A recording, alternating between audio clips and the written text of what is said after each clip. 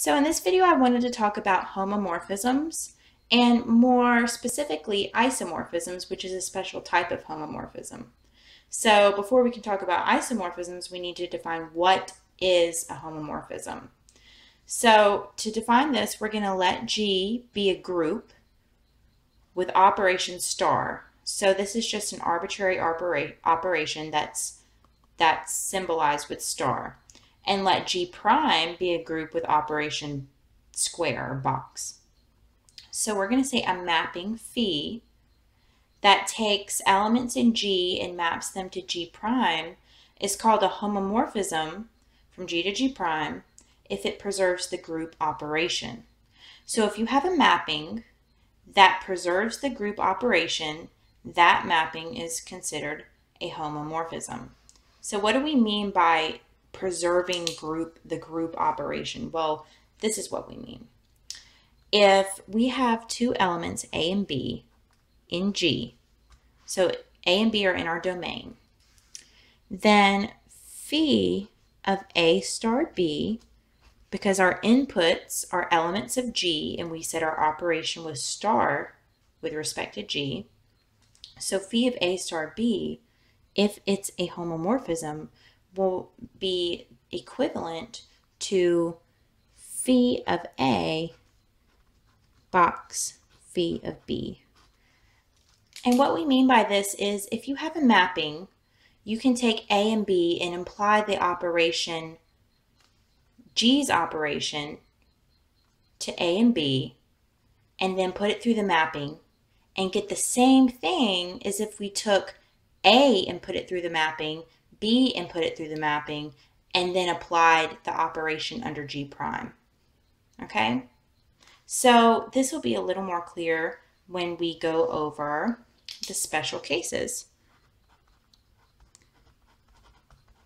So two special cases of homomorphisms is, firstly, isomorphism. An isomorphism. So we say an isomorphism if phi is, if it preserves the operation and is also a one-to-one mapping and on-to mapping, then phi is called an isomorphism. So an isomorphism is a homomorphism that is also one-to-one and on-to. Now, we can also say an isomorphism that maps from a group into itself, meaning if phi takes G and maps it to G, and it's an isomorphism, so it's one-to-one, it's on-to, it preserves the operation, and it maps from G into itself, into G, we call this an automorphism. So automorphisms and isomorphisms are special types of homomorphisms. So let's look at an example. Okay. Let's look at the following theorem. Let's say an infinite cyclic group. In last video, we went over cyclic groups. So we're going to say an infinite cyclic group G that's generated by A is isomorphic to the set of all integers with respect to addition.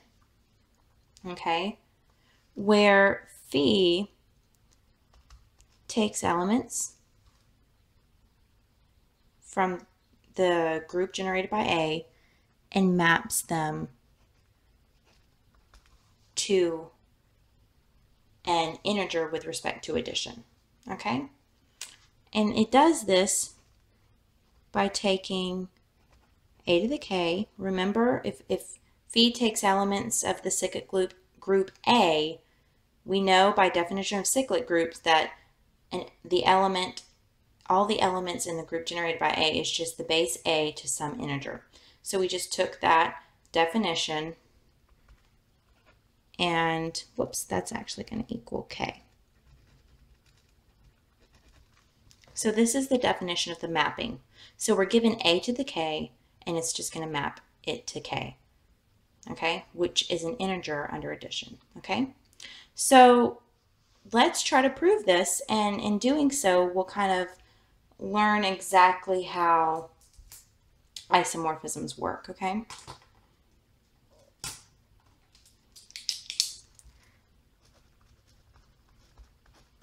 Okay, so first we're going to look at operation preservation.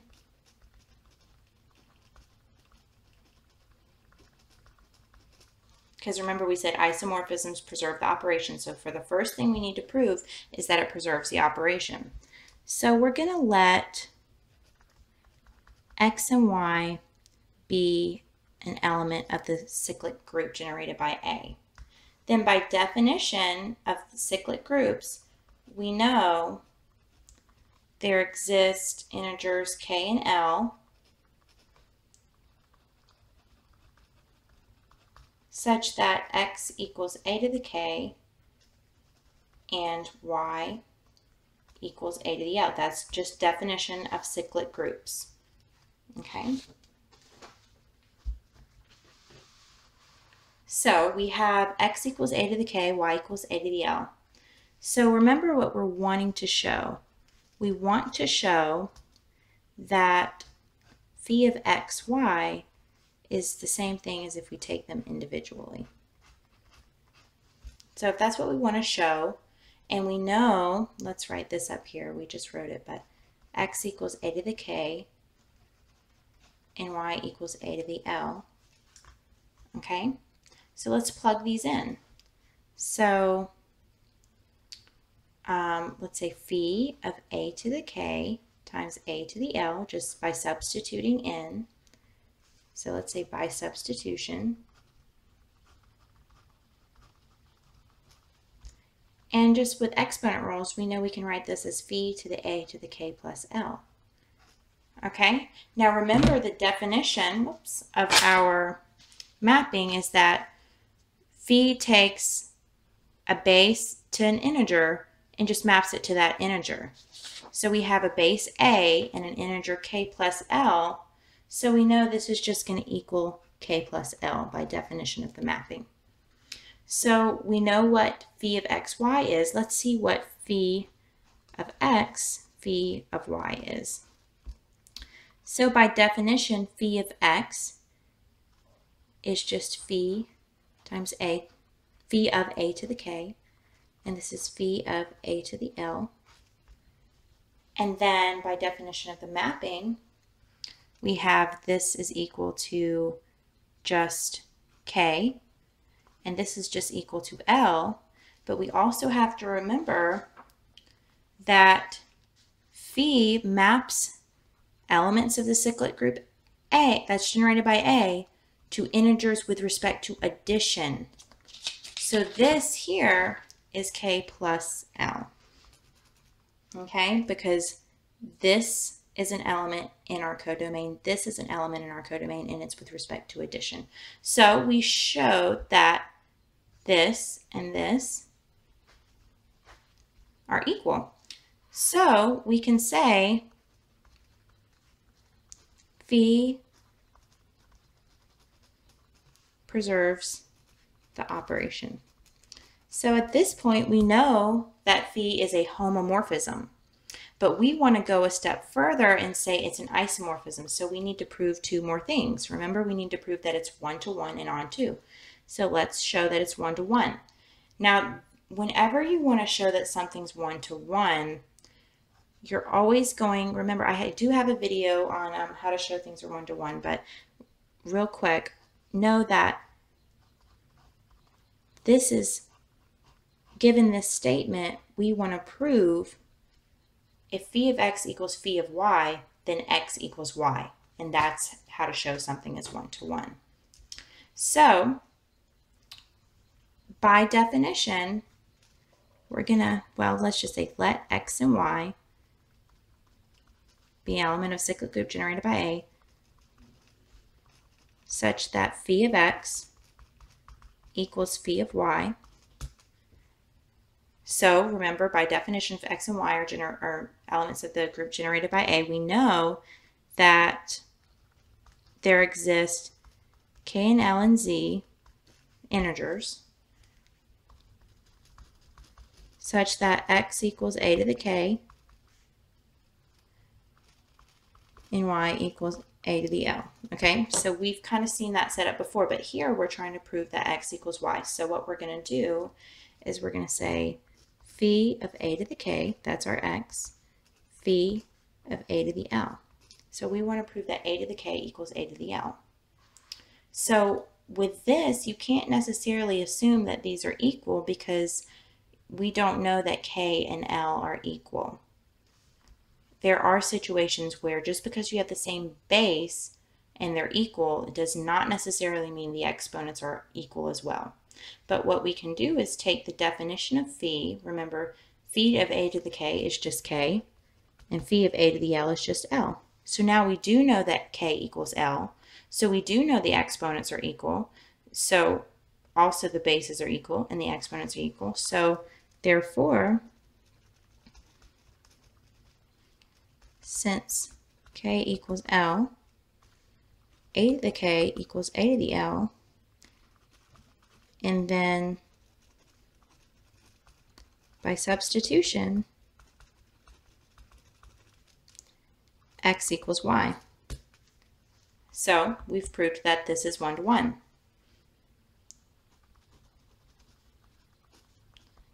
So to prove that this is isomorphic, we just need to prove one more thing, that it's onto. So our third thing, we need to prove that it's onto. Now, you can kind of see by definition that of the mapping that this is onto, and that's going to be the truth with a lot of isomorphic groups. You're going to have to prove that it's onto, and it's going to be kind of intuitive, but we're going to write it out because in proofs we need to prove it formally. So remember, to prove that something is onto, we're going to pick something in our codomain.